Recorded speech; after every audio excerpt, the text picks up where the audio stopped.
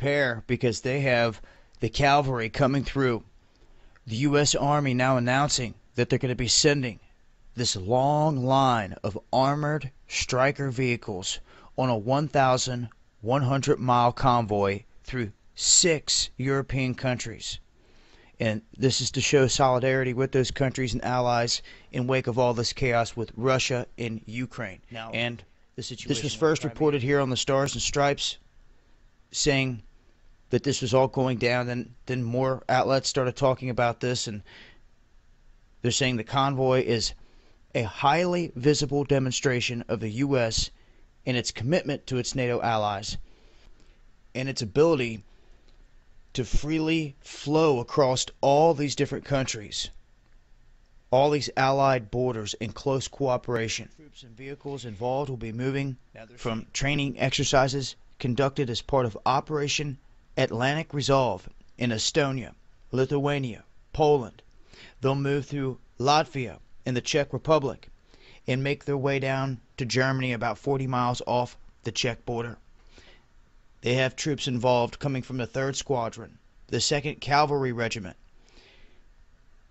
We have Army's 12th Combat Aviation Brigade there, which will provide aerial reconnaissance.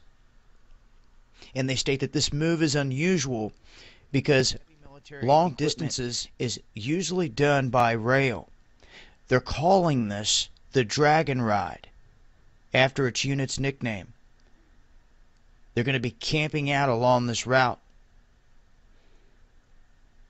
So they're going to be engaging with local communities along the route, checking things along the way. So this is what's going down here. This long mission, 1,100 miles, that they have dubbed the Dragon Ride. I'll leave a link with more details. It's been NYC police busted. And this is just the perfect example of censorship and of them getting caught red-handed in doing so. Well, NYPD officers altering Wikipedia pages related to being brutally killed by police.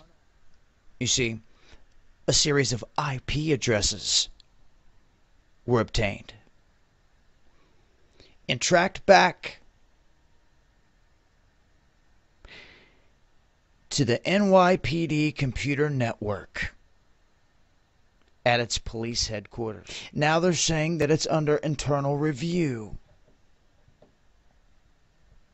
But 85 NYPD IP addresses were identified as having edited Wikipedia and attempted to delete entries for Eric Garner, Sean Bell, and Amadou Diallo.